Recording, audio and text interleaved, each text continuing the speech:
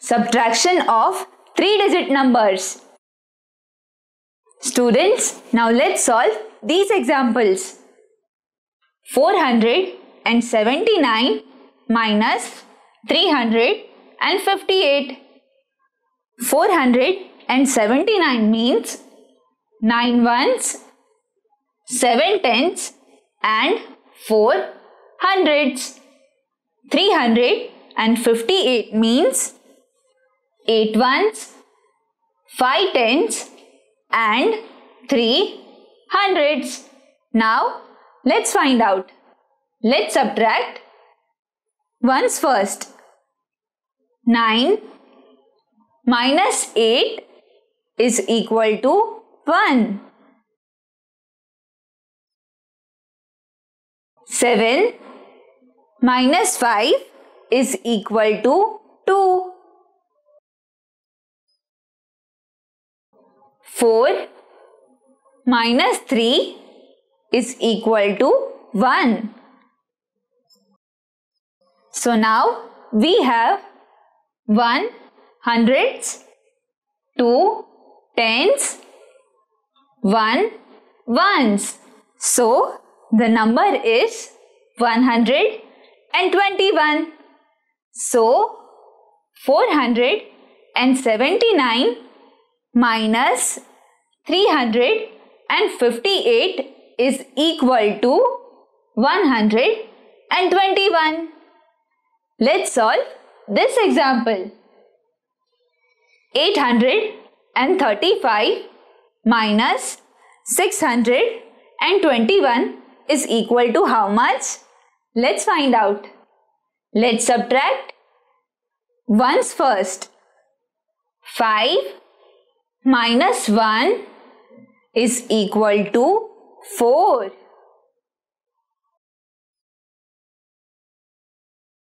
3 minus 2 is equal to 1.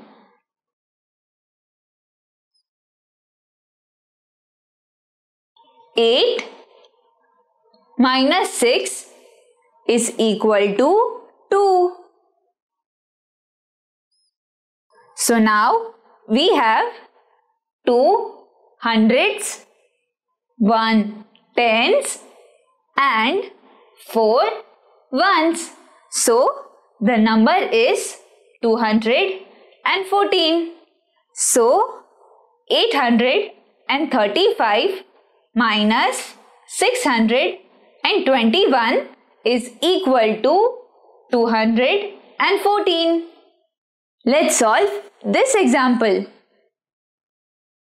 256 minus 139 is equal to how much? Let's find out. Let's subtract ones first. 6 minus 9. Students, we cannot subtract 9 ones from 6 ones. So, we will borrow 1 tens from tens column. 5 tens minus 1 tens is equal to 4 tens. 6 plus 10 is equal to 16. So this 6 becomes 16. Now we can subtract 9 from 16. 16 minus 9 is equal to 7. 4 minus 3 is equal to 1. 2 minus 1 is equal to 1. So now we have 1 hundreds, 1 tens and 7 ones. So the number is 117. So 256 minus 139 is equal to 117. Let's solve this example. 623 minus 457. Let's subtract ones first. 3 minus 7. 3 minus 7 is not possible.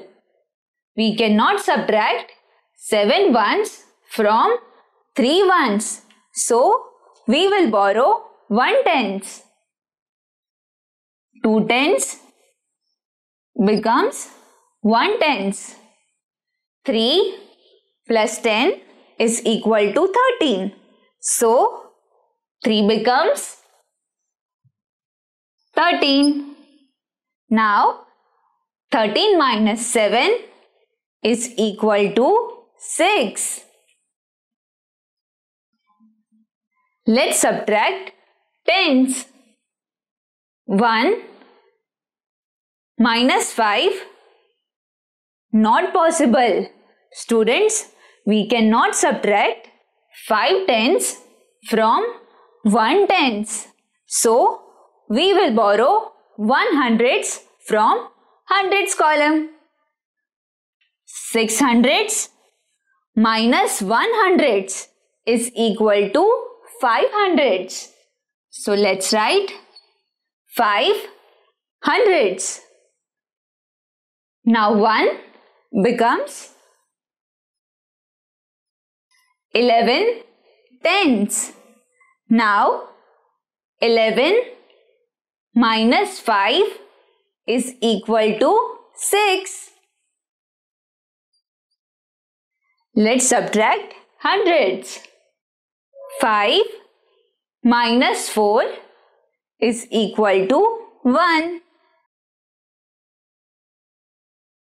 So, we have 1 hundreds, 6 tens, 6 ones.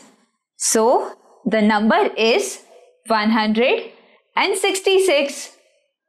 So, 623 minus 457 is equal to 166.